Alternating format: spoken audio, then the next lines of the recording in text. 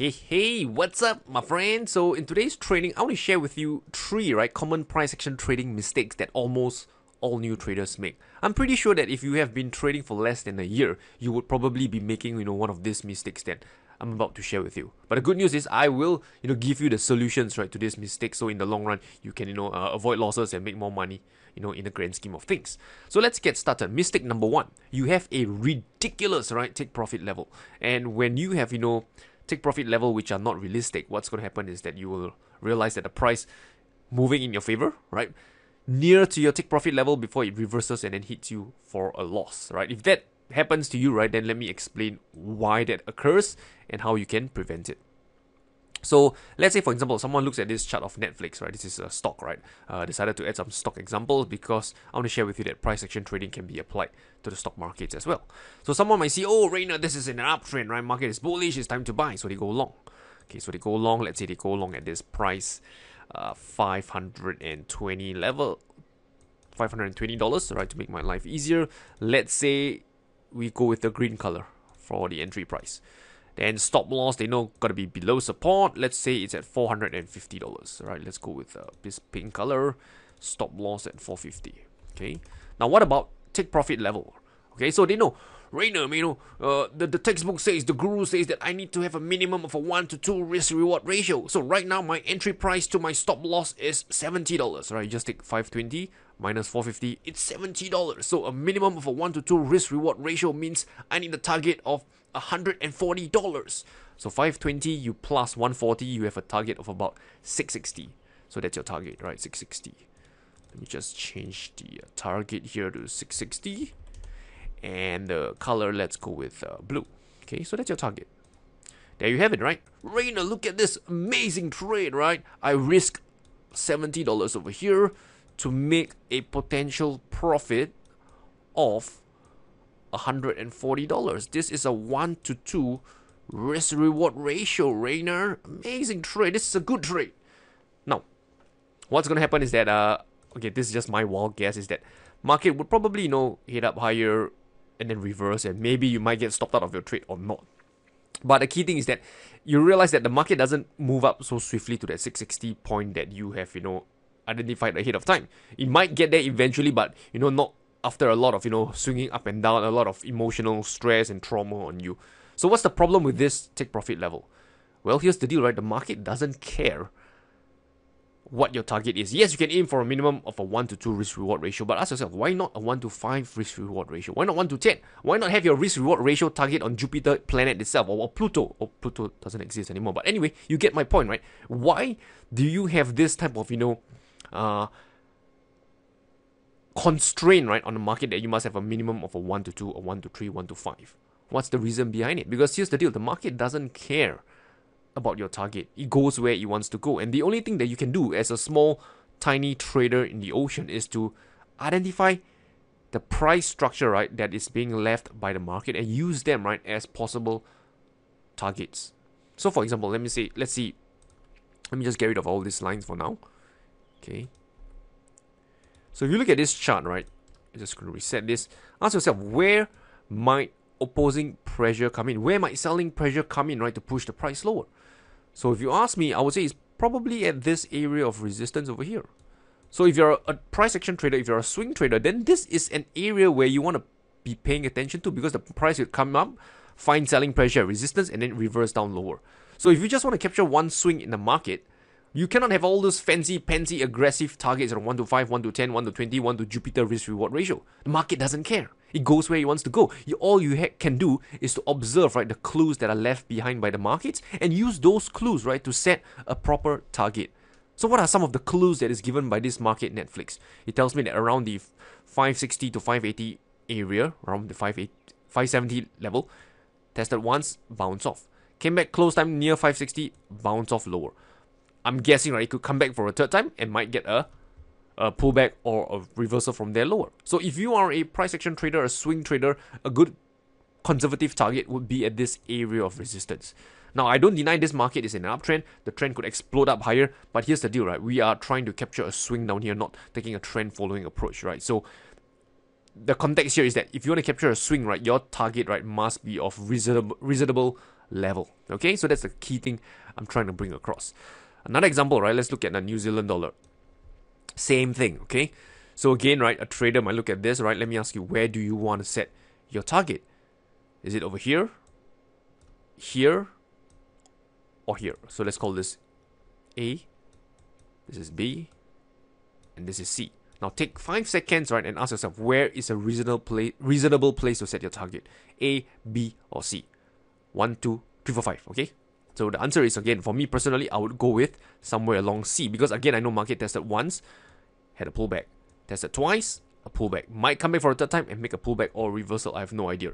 Right? It's not reasonable to set it at A or B because, again, right, it's just, wishing for the stars, right? Wishing for God knows what, right? So have your target at a reasonable level, okay? So this is how you set proper targets, and this is how you can avoid, right, the market, moving in your favor and then reverse all the way back down and hit your stop loss.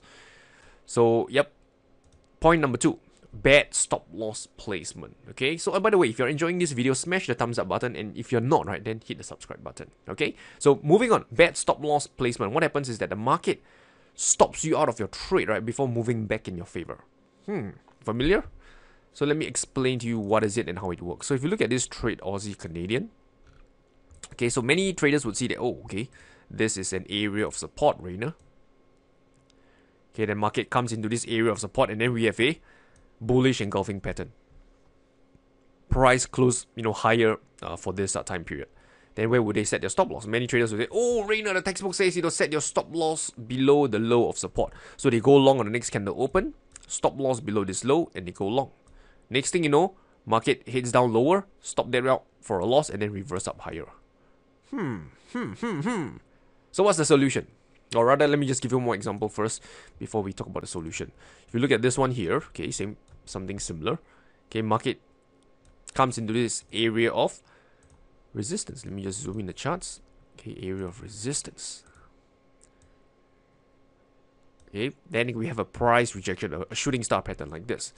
Traders see, oh, this is bearish, right? Man, Rayner, time to go short. So they go short on the next candle open. Aha, look, Rayner, the market is dipping down lower. So they have their stop loss above this highs. Then what happens? Market somehow seems to know, right, where your stop loss is, right? So it spikes up higher, right, triggering your stop on this candle before it closes down lower for the day. Okay, so here's the lesson, right? When you set your stop loss, right, don't set it where everyone else sets it, right? Where does everyone else set it, right? So just ask your friend, ask your neighbor, ask your cat, your dog, and they'll tell you they probably set it below support or above resistance. And when everyone sets their stop loss, right, at a very common level, there's an incentive, right, for the smart money, right, to, rate those levels. So that's why you have, reversals happening, right, just below the lows of support or above the highs of resistance. So what's the solution? It's not difficult, really. What you want to do is don't set your stop loss just above the highs or below the lows. Give it some buffer. Now the question is, how much buffer should I give, Rayner? So again, use the volatility of the market, right, and then let it act as a buffer. So a very simple technique that you can do is just pull out the ATR indicator. That stands for average true range. It measures the volatility of the market. This video won't cover the math behind it, right? If you want, you can Google and learn more. This is the settings I use, a 20 period SMA, because there's about 20 trading days in a month. I go with 20. Just click OK. So once you've done that, what you want to do is to identify the current ATR value. And it's quite simple, because it's shown over here on this chart. Duh.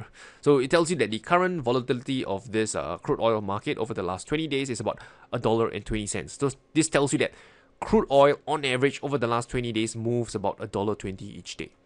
So with that in mind, okay, what you want to do is identify the highs, right, of resistance. So in this case, this is the highs, right, that's being formed by this shooting star pattern. So let's say, to keep things simple, let's say the highs is at $72.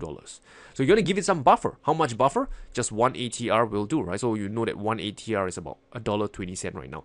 So you take $72 and you add on by one ATR, which is about $1.20. And your math, right, should give you $73.20. Okay, so your stop loss will be around $73.20. If I just throw it over here, $73.20. Let's go with stop losses rate. Okay, so that's where your stop loss is. So it's not foolproof. It doesn't mean that you will never get stopped out of your trade, but you give your trade more breathing room to breathe. And this, puts the odds in your favor that the market can at least have a chance to move in your favor, right? Rather than, stopping out you out for a loss prematurely before going back in your favor. Okay, so this is what you want to do, right? This is how you set your stop loss. So same for Aussie Canadian, right? Just go and find out what's the 1 ATR value. Okay, let me just find that. This one over here. So at this point, what you want to do is find out what is the ATR value. Just find out what's the extreme low at support, which is this level over here.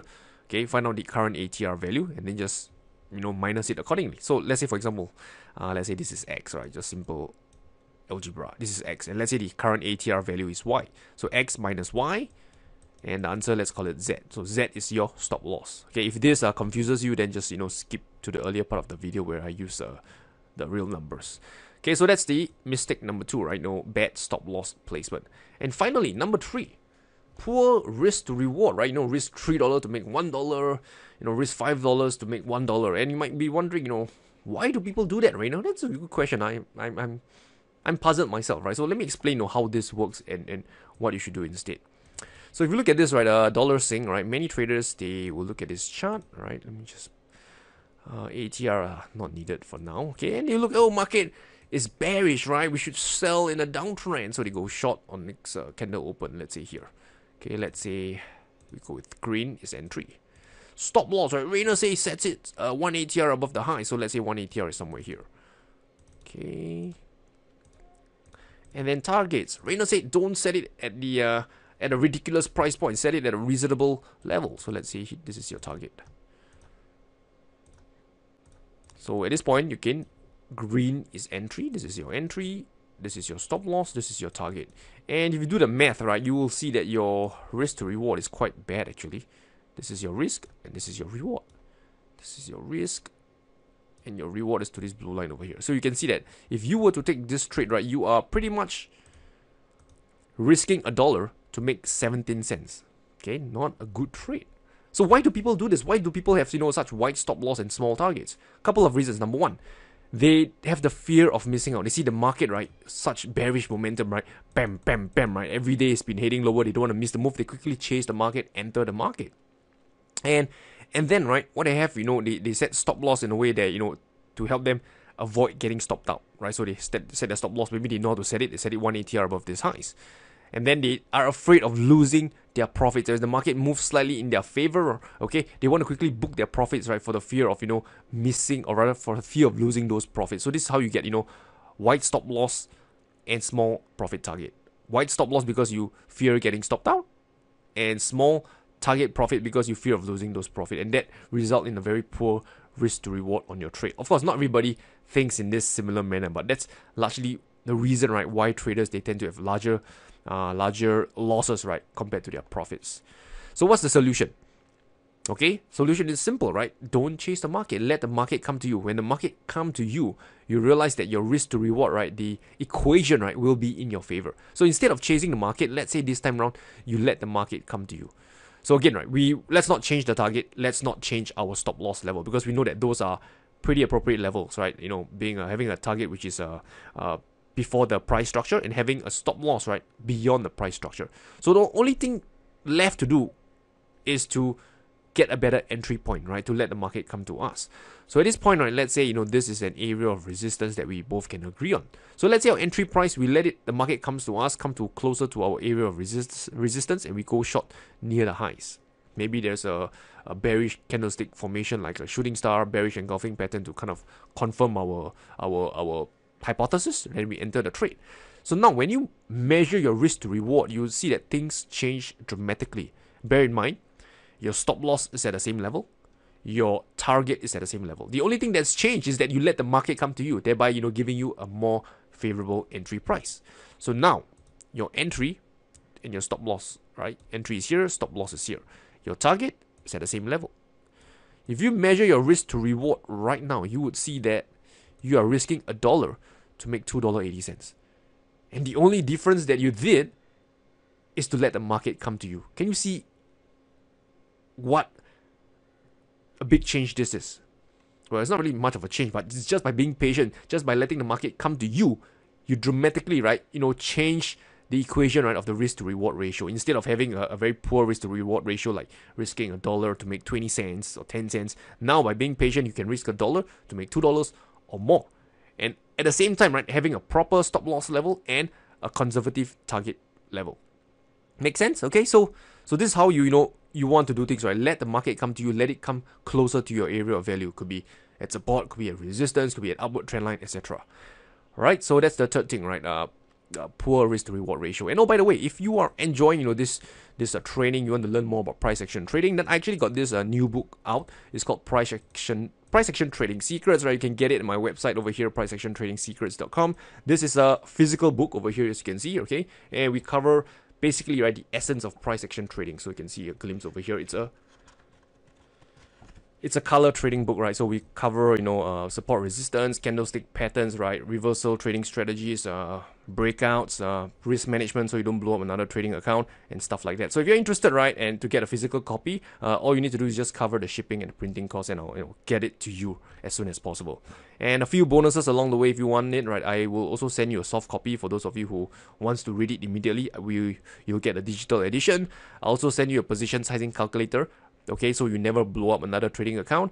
And last one, right, I'll also send you another special training webinar that I did some time ago called Part-Time Trading Secrets. So if you're interested in the book, Price Action Trading Secrets, I'll put the link below this video. You can get access to it. And with that said, I wish you good luck and good trading. I will talk to you soon.